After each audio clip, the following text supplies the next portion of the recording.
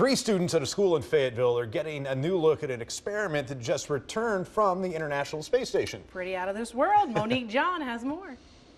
These 3 fourth graders are part of an outer space mission with NASA scientists. After they won the Star Wars STEM Design Challenge last year, they got to go to the Kennedy Space Center in Florida and watch the rocket blasted to the International Space Station in real time. It was amazing, but I was kind of disappointed and excited because there was a cloud blocking the view, but thanks to the cloud blocking the view, the whole night sky was lighted by the rocket ship.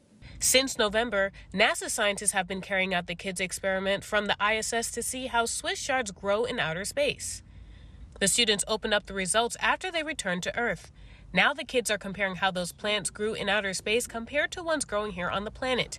NC State University biologist Aurora Tennyson has been guiding them in the project for a year.